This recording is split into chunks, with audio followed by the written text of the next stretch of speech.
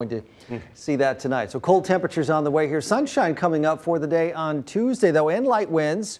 So I say rain factor gets a 6 for being and working outside. Pretty chilly in the morning, but not so bad in the afternoon on Tuesday.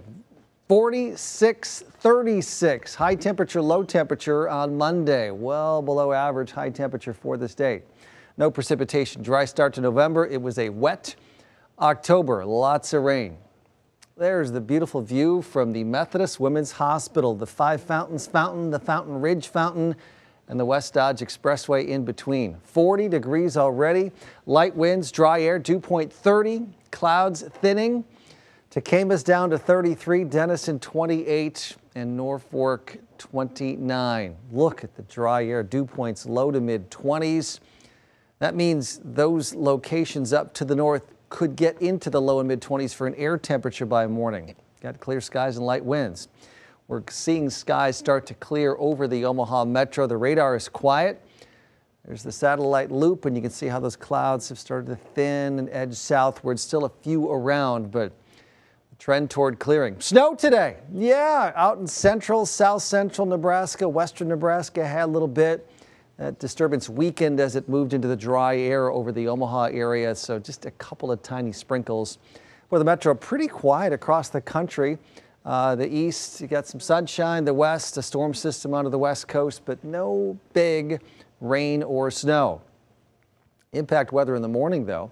Temperatures into the upper 20s, and if your car is outside, maybe a few extra minutes to scrape the frost off the car tomorrow morning when you're heading into work and school. Sunshine during the morning, and then just a few clouds coming in for the afternoon.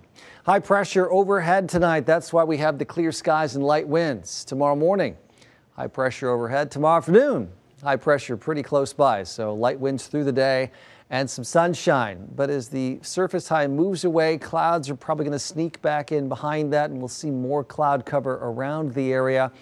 On Wednesday, a little bit of a southeast breeze, and we'll see. Maybe there'll be a few peaks of sun in there. Hopefully, and that might boost temperatures a bit. Freeze likely as the clouds decrease at Omaha. Hopefully your hose is disconnected from the house. Any plants you're interested in saving, got those covered up.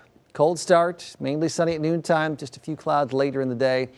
High temperature 48 degrees on Tuesday, 48 on Wednesday, more clouds, back to a little more sun on Thursday. And 53 for a high, then 58 on Friday, 61 on Saturday. Oh, that's a big day. Big game. Ohio State coming to Lincoln. And of course, Saturday night, we fall back 1 hour. Longest two-day weekend of the year. You get an extra hour of sleep. All right. But after that, daylight saving is done. Okay. Thanks, Bill. Yeah.